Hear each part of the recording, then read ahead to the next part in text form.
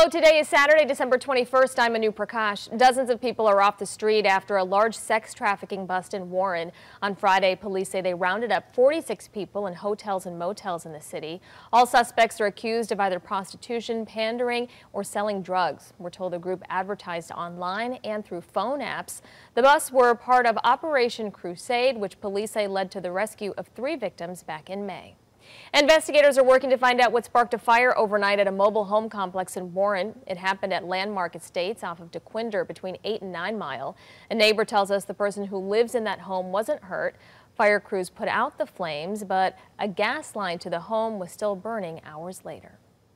Sports betting is now legal in Michigan. Governor Whitmer signed a bipartisan bill into law Friday. It means online gaming and sports betting is legal in all casinos in the state. Sports gambling is expected to pump $19 million into the state's economy every year.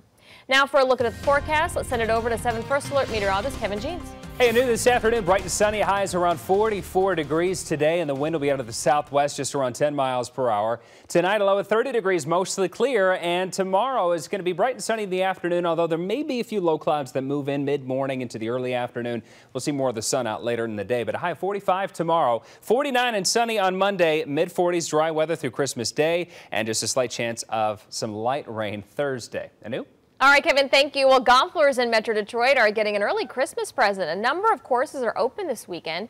That includes Twin Lakes Golf Course in Oakland Township. Sylvan Glen in Troy is open, but only if you're willing to walk the course.